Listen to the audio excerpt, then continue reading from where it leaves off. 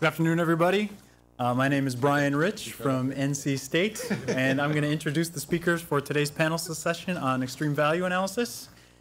So there is going to be a working group on extreme value analysis, at least that's the temporary plan. So the goal of this panel session is to identify some hot topics in extreme value analysis that might make for good working group projects down the line. So keep in mind that as you're asking questions and so forth.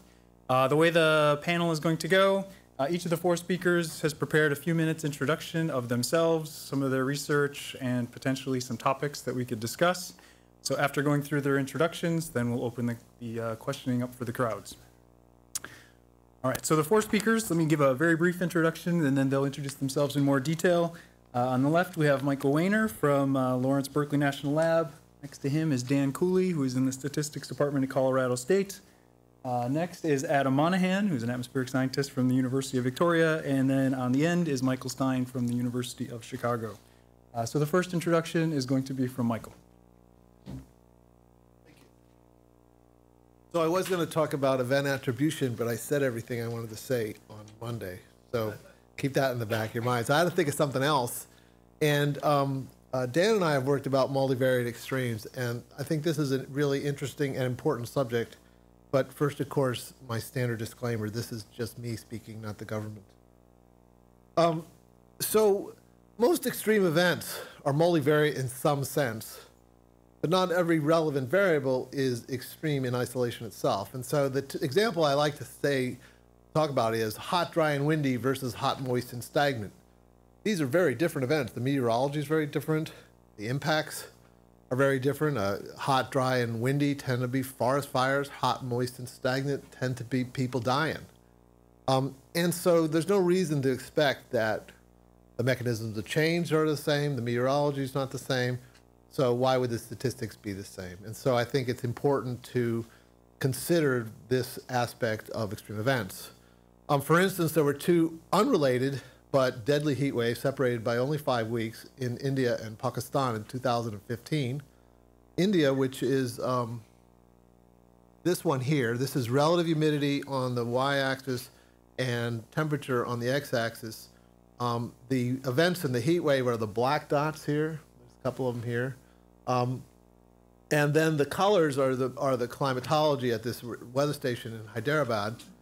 This event is the one that happened first. It was the delayed onset of the monsoon, and so that was why it's drier there anyway, but it was hot and dry. And you can see that these temperatures, I hope you can see these black dots tend to be very hot but relatively dry. In fact, I think this one is the hottest day of this. And so not quite unprecedented, but hot and deadly. Karachi, on the other hand, was a much deadlier event, actually. It's much more humid there. It's on the coast, but the event itself, the points are in, not nearly as hot relative to the climatology, but as a combination, some of these days, these are the daily maximum heat index, were unprecedented, and so the combination was rare. So what the colors represent are rather artificial advisory levels that NOAA publishes for the heat index, which is a bicubic function of temperature and relative humidity, which obviously are not very relevant. I think it's caution, extreme caution, danger, and then the purple points are extreme danger. And they're not very relevant when the average is red in these places. It may work in parts of the United States for certain people, but it certainly doesn't work here. Now, so what I wanted you to look at is, sort of imagine there's a line drawn. There was a recent paper by Moore et al. In Nature Climate Change where they looked at all the deadly heat waves that they could find that had high quality weather data and mortality data, and they used a support vector machine to draw another kind of curve. That's what these blue curves are. The black dots are ones where people died. And this curve looks a lot different than the heat index curve. It's a lot steeper, for instance. The difference between 50% humidity and 80% humidity for a given temperature is more or less the same. They also looked at other variables. This is what you haven't seen, Dan. This is relative humidity versus other variables, so wind speed. So these deadly events tend to be when the wind was low, or the daily minimum temperature. They tended to be hot nights. That makes some sense too. And they also, during the day, they were very sunny. So, you know, it really is this relationship between human health and heat waves is really truly a multivariate problem. So thank you. We wait for questions until after all four speakers. That was a great lead-in. The next session is on climate and health, so keep those talks, those slides in mind when we get to that session. Anyways, our next speaker is Dan Cooley. Dan is going to be the leader of the Extremes Working Group.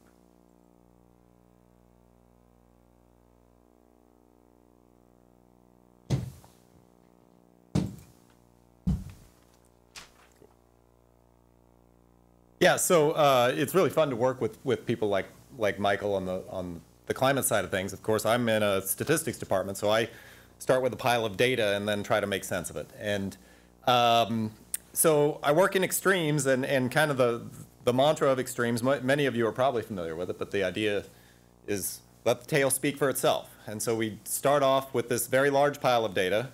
We take a very small subset of that data, which we consider to be extreme, and then fit models just to that small subset of data, which we think helps explain the extreme behavior, and essentially we discard all the data which talks about the sort of day-to-day stuff which doesn't influence extremes. So the atmospheric community is actually quite aware of extremes methods, and I think that's due to a lot of people who've worked very hard to get the atmospheric science community aware of it. People like Francis Weirs and Rick Katz and many others who have talked to communities and talked about GEV distributions and generalized Pareto distributions and things like that. And the extremes community is, or the atmospheric sciences community is familiar with ideas like return levels or annual exceedance probabilities and the way we express very rare events. Most of that knowledge is in the univariate case, and univariate extremes are very well developed. I think the methods are pretty solid. Where a lot of work is being done is in multivariate extremes, and so Michael's intro slides very nicely previewed mine. My area of research is in multivariate extremes. That basic mantra of let the tail speak for itself is still true. What we want to do is we want to take this pile of, say, bivariate data and describe what's going on with just the extreme behavior, and so that we have to describe tail dependence or extreme dependence. And so just like we use when we're doing the univariate case and we say, well, you want to use a generalized extreme value model because it has asymptotic justification. It's the right model to use if you're modeling annual maxima. There are right and wrong ways to look at extremal dependence. And so this is, let me just try and very briefly illustrate that for you. These are two data sets. The right one is actually the same data set that Michael was looking at. That's the Karachi data. The left one is data from a weather station in California looking at the Santa Ana effect. So we're looking at wind speed on the x-axis. We got dryness on the y-axis. Big fires can happen when wind is high and the atmosphere, essentially dryness is negated humidity. So big fires can happen when those two things are large. And the points labeled C and W, C is the Cedar fire, which is a very large Santa Ana-induced fire. The W is the Witch fire, which is also a very large Santa Ana-induced fire. And what we see from this data, if we want to look at the nature of the tail dependence, we see that wind speed and dryness can occur at the same time. Extreme values of those two variates can occur at the same time. We've got lots of points up here, which are among the largest for wind speed and among the largest for dryness. And so that's a fundamental type of dependence that we want to capture when we're talking about extremes. And this is something that we term asymptotic dependence. And if you go to your list, your catalog of multivariate statistical models, very few models have that characteristic. And so we need extreme-specific models to try and capture a phenomenon like that. Now, the data that Michael described, which is this human health effect where we've got temperature on the x-axis and relative humidity on the y-axis, is very different. When you get your highest temperatures when it's dry, because moisture in the air tends to mitigate temperature. The points are a subset of the points that Michael showed, but those are a week during that Pakistani heat wave that killed thousands of people. And what we see are those are points where temperature is very high, and temperature is quite high, but not at its highest levels on record. Relative humidity is pretty high, and there was just this sweet spot of this combination. Now, unfortunately, the fundamental dependence structure of that data is different than this, because you don't get your high instances at the same time, and this is a case of asymptotic independence. And so we have to have statistical models that capture this. So the takeaway message is the same. We still want the tail to speak for itself. We still want to use models that make sense for the tail, but as you get into just bivariate case, that can get a lot more complicated. And in the extremes land, 2 is high dimensional. We occasionally get, realistically, even 50 is 50 is really high dimensional for extremes. Some of the things that we've been looking at are principal component analyses type of decompositions that make sense through this dependence framework for extremes. So start talking about dependence through the extremes framework and then talk about decomposing that somehow. And these are just some pictures of a couple of essentially the eigenvectors of this extreme decomposition. And we could do things like is typically done in atmospheric science, where you look at the coefficients of them and then you try to look for relevant patterns. But I know in a conference like this or a workshop like this looks sort of like a toy example, but I'm pretty darn proud of this. This is actually sort of cutting edge stuff. Obviously there's a lot of work that needs to be done in extremes, and I just want to conclude with sort of a list which essentially corresponds with what's out there on the board. Detection and attribution methods for extremes need to be looked at, and there was some discussion about detection and attribution specifically in the FAR and uncertainty associated with that. For very extreme events, there's an awful lot of uncertainty, and I guess I would fall in the camp of let's do it as best we can. Let's acknowledge where those uncertainties lie, but we really need to do the work, because we had a panel meeting at JSM just a few weeks ago, and one of our panelists actually works for Netflix now, but he made a really interesting point. If we don't do the attribution stuff, somebody else is gonna, and we know a lot better how to do this. So I think that we need to work very hard to talk about these things intelligently.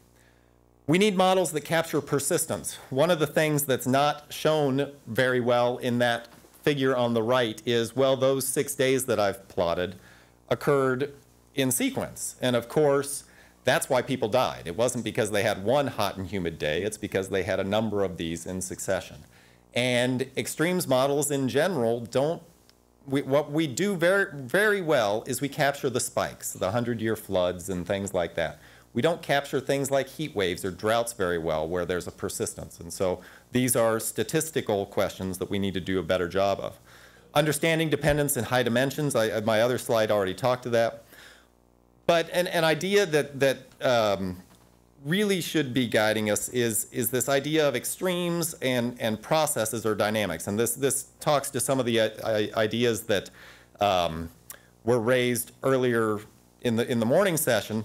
Andrew asked about, well, how does your deep learning technique inform me about the physics? And you could say the same thing about extremes techniques. In the extremes world, we're getting pretty good at describing the extremes phenomena. Well, you know, here's my estimate of what the 100-year flood is. It's descriptive. But we don't tie extremes statistics to the physics at all. And in fact, doing so is really, really challenging, because if we're going to do this, imagine going back to my extremes mantra, you take this big pile of data, you extract this subset of extremes and try to describe what's going on. Well, when you've extracted that subset, you've lost all the physics. So getting the physics to tie with the statistics is a real challenge. So I think there's kind of a disconnect between the questions that climate scientists want answered and the questions that we in the extreme statistics community can answer. And hopefully we can work on that. Next is, Adam Monahan is next.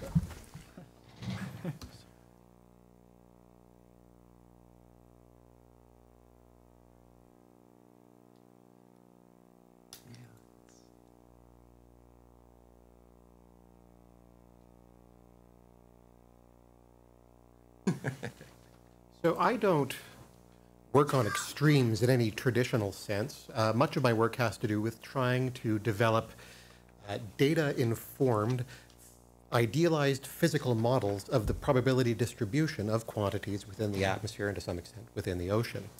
And so my presentation here is going to be a little bit unorthodox in that regard, but I'm going to advocate for the use of physically based idealized models to try to develop a more physical understanding of perhaps not the very, very far end of the tails of distributions, but of certainly the tails of distributions. And I'll illustrate this with just a single example, and it's one associated with work that I did several years ago, and I'll use this as an example because it's one that I know particularly well, but I could have drawn from other examples in other questions of understanding physically, in an idealized sense, the distributions of atmospheric quantities. So what I've shown here on the left-hand panels are maps of the mean, standard deviation, and skewness fields of the zonal wind over the ocean. Now, the zonal wind component is the component of the flow that comes from the west towards the east if we have positive values, from the east towards the west if we have negative values. Looking at this distribution of the mean zonal component, we see we have mid-latitude westerlies and tropical easterlies. This map would not surprise a 17th century mariner. Looking at the distribution of standard deviations, we see we have a much more variability in the extratropics, in the storm tracks, relatively quiet within the tropics. Again, not terribly surprising. But if we look at the skewness distribution, so the deviation of the PDF from being symmetric around its mean, we see that the skewness values take relatively large values up to 2 and close to -2, depending where we are, and they're geographically organized so that we tend to have positive skewness in the tropics, in the region where the means are negative, and negative skewness in the extratropics, where the means tend to be positive. And in fact, if you stare at these maps long enough, you'll see that they're spatially anti-correlated. And if you just do a scatter plot of the mean versus the skewness, and then just try to estimate the density using a kernel smoother, you see that there's a very high degree of organization between these two fields. Now, there's no a priori reason why a quantity like the component, which is not, unlike speed, bounded below by 0, this is a variable that can take values from -infinity to infinity, there's no a priori reason why it should be related to the skewness. And so what this is telling us is something about the physics of the system. And so you can use this information, having recognized these kinds of relationships, you can use that to inform the development of physically based models that might actually try to capture this behavior. And so what I've shown here in the bottom panel is similarly a plot of the mean zonal wind speed versus the skewness from an idealized stochastic differential equation, an ordinary differential equation, just 2 variables, and you'll see that it can capture much of the behavior that we see in the observations. And the model itself is basically based on coming up with an idealized representation of the momentum budget pointwise within the boundary layer over the ocean. So we have time tendencies of the zonal and meridional components. The meridional component is the north-south component. And we can break down these rates of change into their physical contributions using our understanding of the forces at work within the atmosphere. We have terms here which I've called pi, and at the end my sigma w dots. These represent the mean and variations in the large-scale weather, shall we say. So these can be understood as an imbalance between the pressure gradient force and the Coriolis force. This is in the mean, and these are the variations. So this is just variations. If you want, this is climate. And then we have surface drag, so the turbulent flux of momentum from the atmosphere into the underlying ocean, which is a nonlinear function of the flow itself. And an idealized model like this, which is a highly simplified representation of the momentum budget of the boundary layer, but still one that is based on a clear and systematic set of approximations from the full set of equations that would characterize the momentum budget. This stochastic differential equation, although its individual trajectories do not admit analytic solution, you can solve for the stationary distribution associated with this and come up with a physically based model for the joint distribution of the two components of the wind, or integrating over wind direction for a physically based model of the probability distribution of the speeds, where the parameters that enter this distribution have clear physical meaning and are in principle measurable. And so this is the kind of approach that can be taken. It is highly idealized. No one is going to claim that this is a good model to make predictions about the evolution of the winds over the ocean.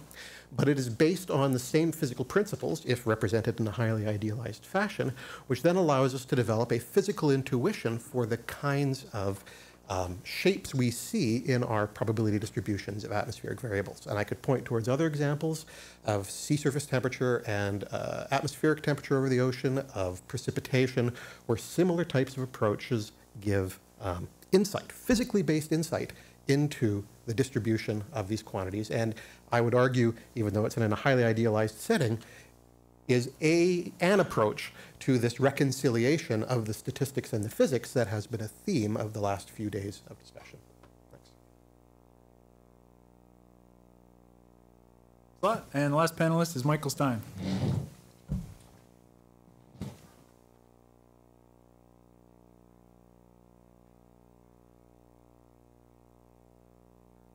I'm not going to tell you anything about anything I'm actually working on. I just want to talk about some issues. So the extremes literature is driven to a large extent by asymptotic theory that has proven very useful and is essential to thinking about extremes, but I sometimes wonder that mathematics can be a little bit of a trap. And so I want to kind of think about ways in which that might be the case and how that could lead to research problems about extremes in general, but also extremes in climate. So there's this notion of throwing out most of the data and then fitting a model to the tail. And there's something about that already I don't like. Because, so at least in the simple versions of what's done, is you're literally saying all the data below this level is useless, and all the data above this level follows exactly some parametric model, like a generalized Pareto distribution. And that has to be, at the least, inefficient statistically to have this sharp cutoff between data that's useless and data that's completely informed by a simple parametric model. The arguments are only asymptotic. The asymptotic argument isn't that a generalized Pareto distribution is exactly correct above some threshold. It's that it becomes more and more correct if the original distribution is what's called regularly varying as you move farther and farther out the tail. And so there seems to be a little bit of it's not that people don't think about this and have ways of trying to do better, but at least in its simple versions, it seems to me there's a little bit of a problem there. So in particular, it seems to me that especially if one wants to push moving far out into the tails, and maybe the answer is just don't do it, that uncertainties you get from standard methods are probably too small, because they act as if they take the asymptotics more seriously than I believe they should be taken, or in some ways less seriously, but we can maybe go on in the discussion. So what are possible ways to fix this? Well, one way is to use methods that don't involve picking a specific cutoff, and I'm trying to work with Brian and the student to think about that. Seems to me another approach is to try to, so even for someone who I don't think of myself as a Bayesian, I don't even think that's an interesting question to decide whether I'm a Bayesian or not. It does seem like if you have a lot of uncertainties, then in principle, the right way to deal with it is to be a Bayesian if you could figure out how to do that for any particular problem. So how would you be a good Bayesian for this kind of problem? Well, you'd want to say something, so there's a whole field of doing non-parametric density estimation by various Bayesian approaches, But we need something more than that here. We need something that says, well, we at least think the tails have some kind of nice behavior to that. So how do we come up with good priors that say we think the tails are somewhat well behaved, but we don't think they're exactly like these simple models beyond any cutoff? Is there a good way of developing some kind of Bayesian non-parametric approach that would take account of that? I've been trying to think about that. All right, so definitely, you know, for climate data, we want to think about more than marginal distributions. We want to think about processes, and as already been discussed. And once you start modeling processes, it seems to me even more problematic to throw out most of the data, because you want to think about, just even as a time series, you want to think about what's the chances of going from a not extreme day to an extreme day, or back and forth, right? So it seems to me, once we start talking about processes, and then if we go to space-time processes, I feel even more I want to model the process and not just the extremes. And so, but the question is, how do you do that in a way so that you don't kid yourself, right? Why do people want to use extreme methods? They don't want the fact that their model could be even slightly misspecified, and then because most of your data is not extreme, therefore get biased estimates of the extremes because of that. So is there some way of coming up with models for the whole process that are flexible enough that we don't kid ourselves about what we know about the extremes? Okay, so a couple of specific comments that relate to climate that one could take advantage of is, it seems to me one of the better uses of climate model output is to ask what-if questions about how do certain methods work.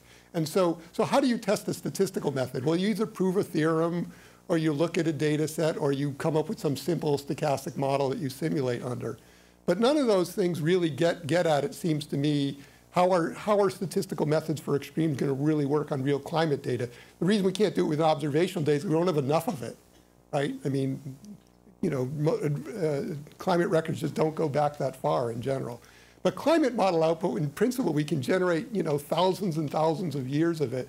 And so we can really use it as our simulator. That is, instead of simulating under our AR Gaussian model, we use our climate model output as our simulator. Now we can ask, you know, how well do extreme methods work? So if I only have one simulation of the future climate and I try to estimate the extremes, well, I can compare to what I get if I have 100 simulations of the climate, right? And then that gives me a way of seeing how well my methods work.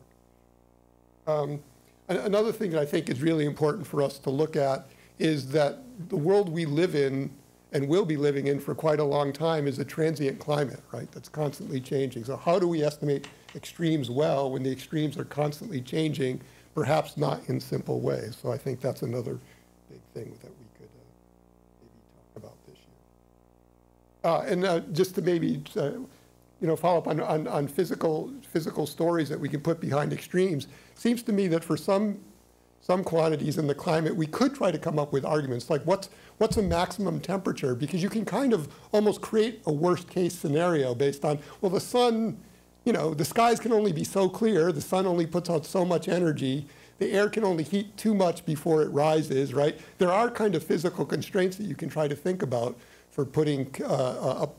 So the thing that's interesting about extremes, if you saw Dan's plots, I think, or I don't know, one of you showed plots of, somebody showed plots of shape parameters of climate distributions. For precipitation, the shape parameters are mostly positive, and for temperature, they're mostly negative. If you take the negative values seriously, they mean temperature has an upper bound to it. And you can actually try to think about whether those estimated upper bounds make sense physically, because, yeah, all right. So that would be one way we could maybe bring some kind of marriage between statistical models and physical models for extremes.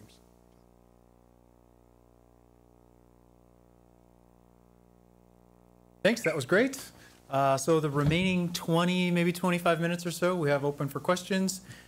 This is being recorded, so make sure when you ask a question, you've got a microphone in front of you when you ask the question. Doug?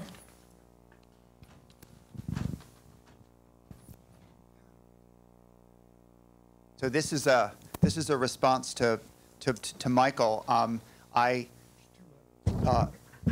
yeah, that's right. Michael number 2. So I completely agree with you that the distribution is sort of a single quantity, and there's something called the tail, and it's it's always tricky to decide exactly where that tail begins and ends, and maybe there should be methods that just fit the whole distribution but are smart about the tail. One thing, and I'm going to sort of channel Grace Schwab a bit about this. If you're a spline person and if you're thinking about building in parametric constraints that are sort of come in sort of a weak kind of way, you would simply put that in the null space of the spline. And so the idea here is if you're really going after Pareto tails, you would have a spline which tends to relax to that, but doesn't become exactly equal to that at any particular point.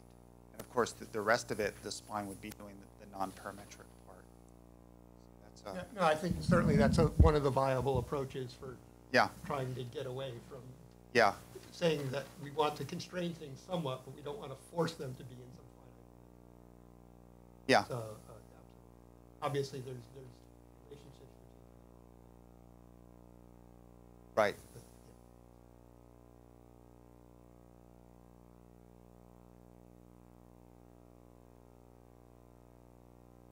In the back?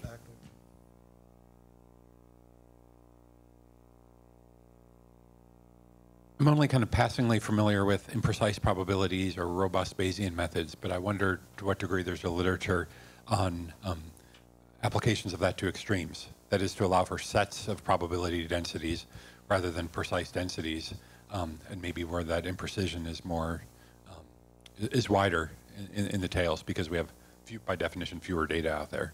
Anybody in the panel able to comment on that? I'm looking to my right because Brian's the most Bayesian person on the stage.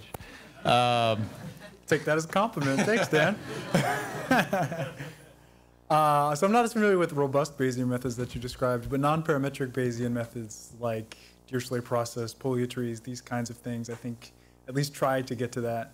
And I think Bayesian non-parametrics also have the property, as Doug was mentioning with splines, that you can start with your prior guess is what the density looks like and somehow place a prior on it so that if it agrees well, then it's the prior quickly, or the posterior quickly adheres to that, and if not, it's robust to that. But one thing so I've thought about this several times, and one thing, just taking these Bayesian non-parametrics and applying them directly, is that there's usually just one measure of how strong the prior is. There's not a separate measure for how strong the prior is in the middle of the distribution versus the tails of the distribution. So it seems like you need some sort of a generalization of that to work for extreme value analysis.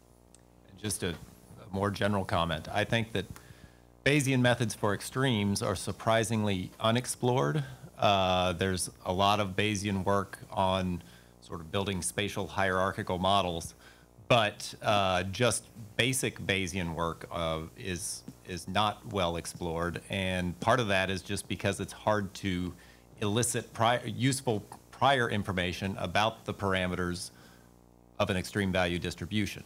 And then another aspect which Michael talked about is this sort of blending of models across thresholds or combining flexible models below and some sort of parametric model above, and that, of course, can be done nicely in a Bayesian way, which would account for all uncertainties. So, I mean, Bayesians don't throw out data, right? They may try to come up with a model so that data over here doesn't influence too much what's going on over there. But I think Bayesians can throw out data. I don't think throwing out data is they can do whatever they want. But we can definitely do whatever we want, including throw out data. The Bayesian philosophy would say, well, if you set up your model right, it should automatically downweight the things that aren't informative, right? Why would you throw out information if you don't have to? Well, I agree with that, but I guess the idea is you wouldn't be throwing out information that's valuable to estimate what you want to estimate, which would be the tails. And just for those of you who are unfamiliar with this area, I mean, it sounds very strange to say, throw away your data.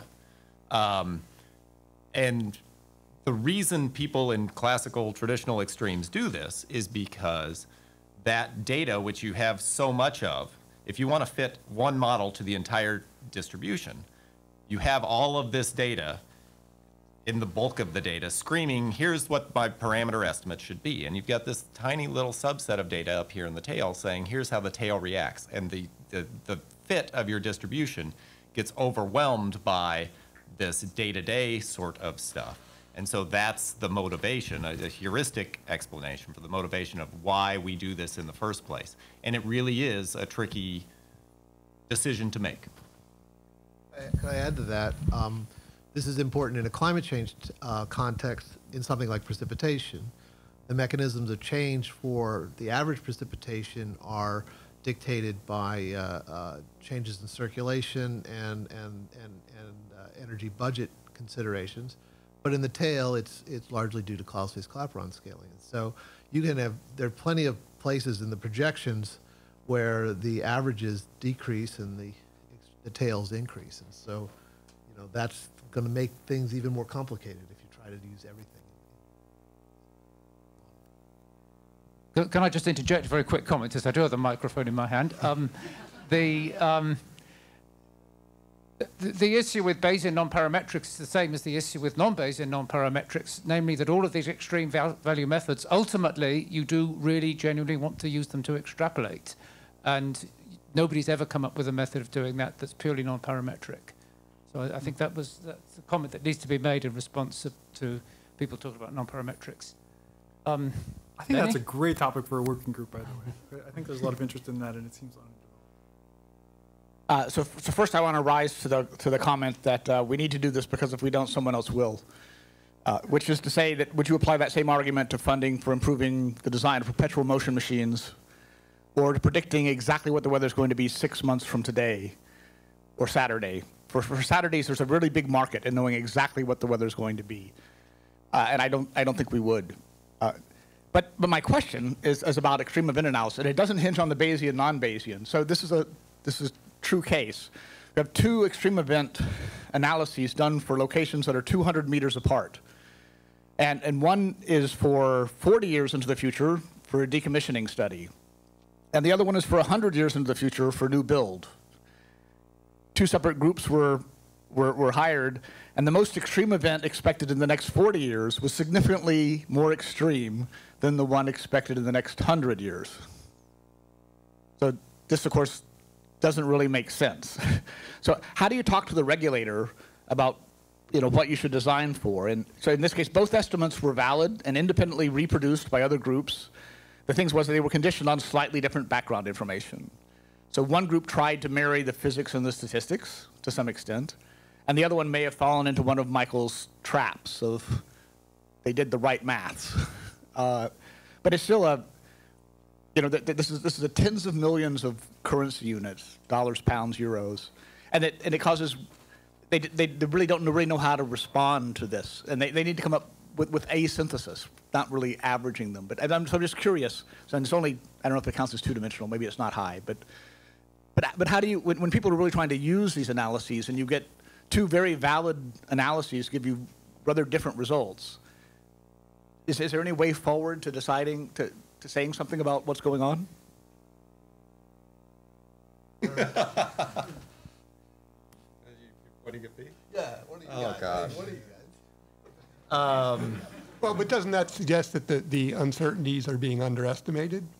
I mean, unless one of these analyses was clearly wrong and the other much better, if they were just different and give very different answers, isn't that a sign that we're underestimating uncertainties by conditioning on too many things when we fit our models?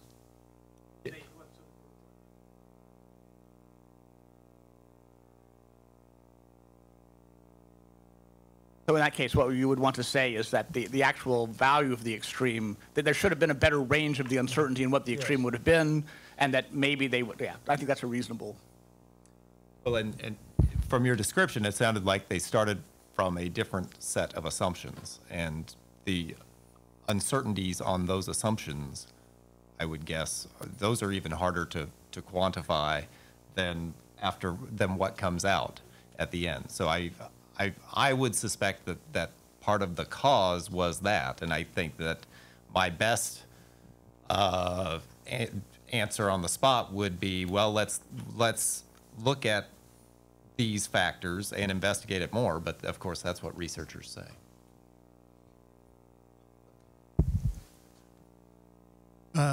So the discussion that's going on around here suggests to me that there might be a possibility for maybe model selection on extremes. I mean, just from a purely statistical point of view, a choice of thresholds for POT models or how many order statistics you use. Is that something that you think is relevant for this working group? So the work I'm doing with Brian, we're just trying to run simulations that are automated, and we couldn't really even find any clear, kind of even vague consensus as to how one should pick thresholds. It's more like you look at a few pictures and you pick one, or you always pick the 95th quantile because that's what everybody always picks. So it's either some number that's made up, or you look at a picture. I mean, the actual, if you actually wanted an automated way of picking the threshold, people have tried doing it, but I don't think anybody has I don't know, maybe you think people do have a good way of doing it. But that's even in the IID case. Let's forget the real case we're working on here. We have seasonality and dependence. And Richard and I have an unpublished paper where you look at this with I think AIC, right? That's a crude way of doing it. I mean, there is a literature on automated methods of selecting the threshold and infinite numbers of results that prove asymptotic efficiency under certain, different types of asymptotic conditions. But are those results practicable in finite sample sizes? I mean, I have my opinion and other people may have theirs. I mean, there's a literature out there, you can look at it. If it answers the questions you're really trying to answer, I don't know. I mean, that could be a legitimate question for the group to look at. These questions that are being asked in the extremes community and have been being asked in the extremes community in the 10 or 15 years that I've been in it. And they don't have easy answers. There's recent work by Philippe Naveau where he talks about this idea of having something flexible below the threshold and something semi-parametric or kind of moving toward parametric as you get further and further in the tail. I've done some work where I've done a couple of projects where we've done similar things. And I'd say that these are, so your question was, are these great things to look at? And the answer is yes. People have been looking at them and they haven't come up with a slam dunk answer. And that's something that the working group should be aware of moving, if they want to move that direction. I think there was a question in the front behind you, Richard. Oh, sorry. Shadow. So I wanted to pose a different question. So I'm interested in abrupt climate change, and sometimes that's brought up in the context of extremes. So in 2013, the National Research Council published the report giving a suggestion that the science community target the potential for different systems to undergo rapid, significant, like regime change type of behavior. And that we know from the paleoclimate record that the climate system supports such behavior, but that we don't really know enough about biological systems and tropical dynamics, that we maybe in the next 100 years we don't expect too much from the overturning circulation in the ocean, but there's so much about the climate system that we haven't fully explored. So I guess the question I would have is whether there are strategies that you could, that for systems that have behavior that is suggestive or predictive of it having this potential for threshold behavior or like another regime, whether you could actually anticipate that or know, like how do you focus where you're, if these are things that you don't actually have observations for, where would you look for these kinds of vulnerabilities?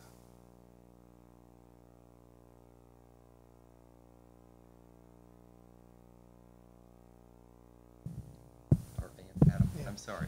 And do you mean beyond some of the metrics that have been proposed, like looking at variations and variances of some key indices or autocorrelation timescales of various indices. As you approach a bifurcation point, things get more variable and slow down. Yeah, so I think dynamic systems theory obviously have some of these predictions, but so like my concern is that if you have time to look for that, like it's too late.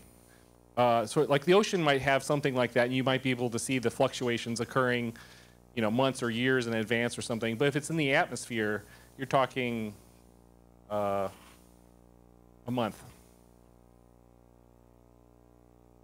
Well, there have been some recent studies that have suggested, for example, in transitions in the nocturnal boundary layer between different regimes of stratification, that it's the sort of typical horizontal length scale fluctuations starts to change around the point of a transition, and so that would be something you didn't necessarily need a lot of lead time to see if you had a good reason to believe that was something that was actually changing. But it's a very specific problem. It's a very specific phenomenon. And it's a very recent study. I don't think it's been necessarily reproduced in other contexts.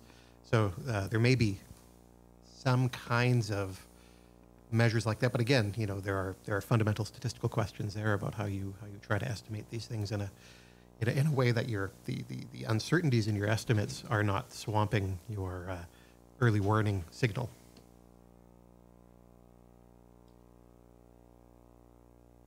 I wanted to go back to, is this working? Yeah, okay. I wanted to go back to Lenny's example of the 40 years and 100 years, and I guess I wanted to ask the panel if there's been much progress made on modeling the return level also as a function of duration. So you have a choice of what periods to look at, and then the extremes within a given period. And it seems like that's a much more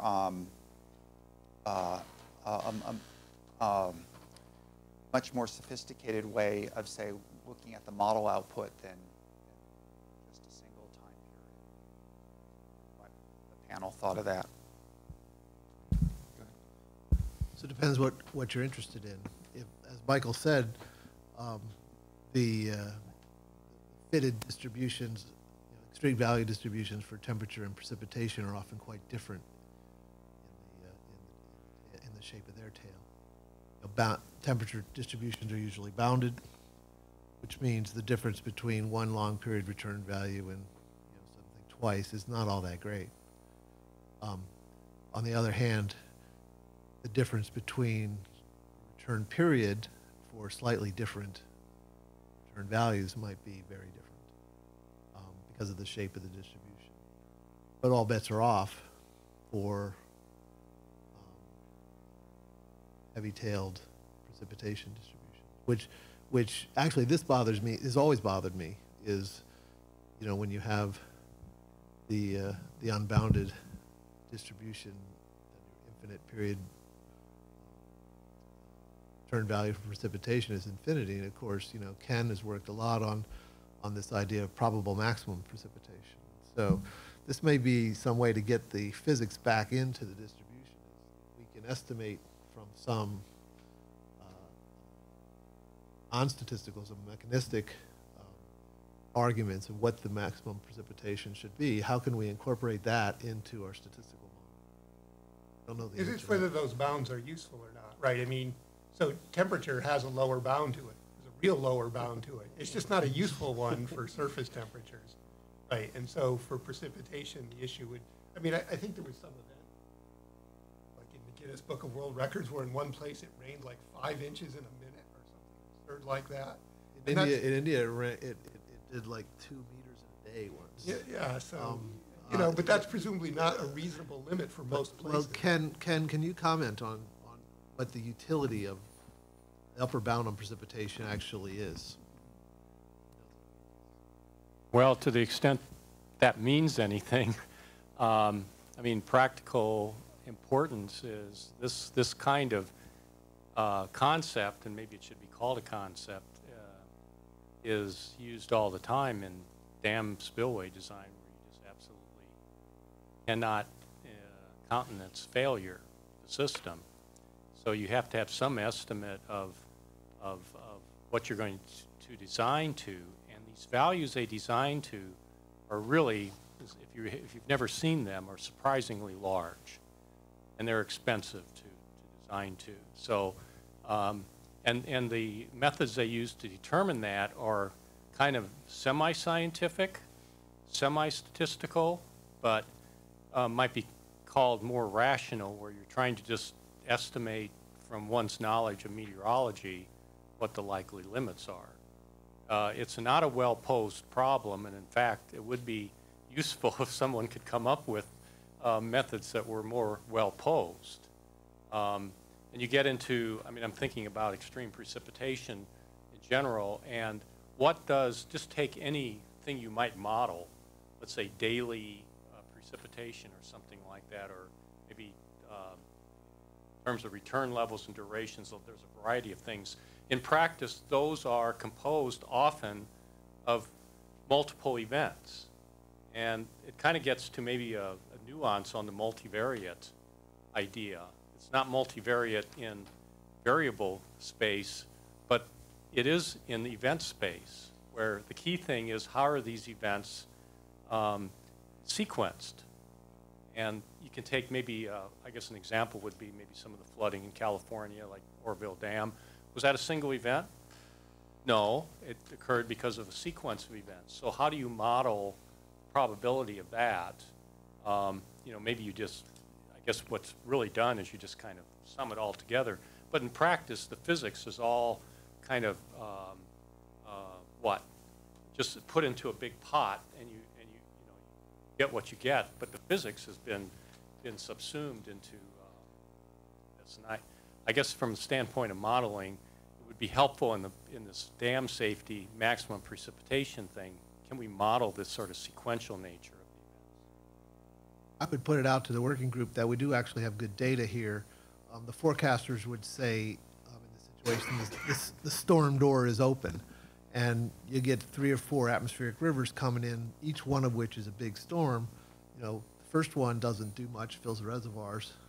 Second storm's a little worse, and the third one, everything is saturated, and you get mudslides and you know, the risk of dam overflows and this kind of thing. So there is good data for that. That is surprisingly long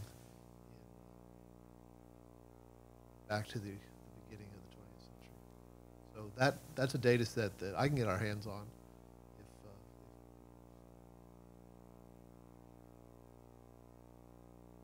Time for maybe one more question.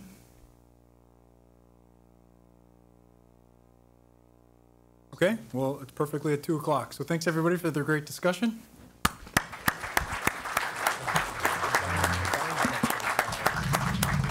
We're staying here. We're going to start the section on climate and health. The chair is going to be Elizabeth Manhart from EPA.